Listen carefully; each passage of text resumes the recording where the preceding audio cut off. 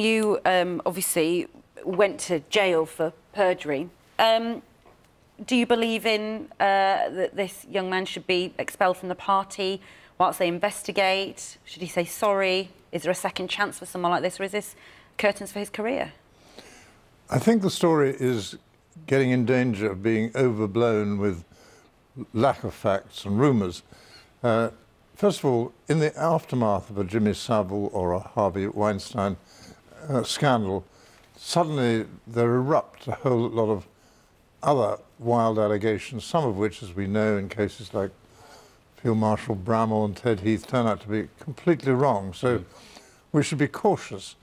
And cautious because, with all respects to the Labour Party's suspension procedures, that doesn't seem to begin with a presumption of innocence. Certainly doesn't go through due processes of law. So I just think we should be inclined to give people the benefit of the doubt at the start of an inquiry like this. And as so interestingly, you don't think he should have the whip removed then, at this point? Well, not yet. I'd like to see something far more damning and proved. I think the story breaks down to two parts. The very inappropriate and wrong remarks he made the best part of 15 years ago. As I understand it, he came up front, apologised. His apology was well listened to. You were at the PLP, were you, John? No, I wasn't. You weren't, no. But surely the point here is not so much a kind of there's any criminal case against him, because there isn't. It's about character, isn't it? And it's about what you reveal about your character and the way you behave and what you say.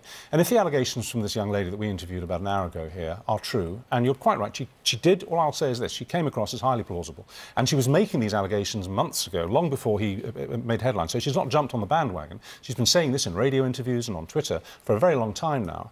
If they're true, it shows that what he said yesterday is part of his apology, which was that he'd changed, he'd been on a journey, he was no longer that ghastly young man, isn't true. He's still capable of saying revolting things to harmless young girls. First of all, I think he completely denies the allegation. Yes. And he's entitled to that presumption of innocence. It seems to have been hot words in a bar late at night.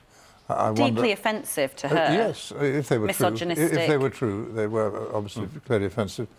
But I wonder if a court of law, taking that kind of barroom banter evidence, would say this person should be convicted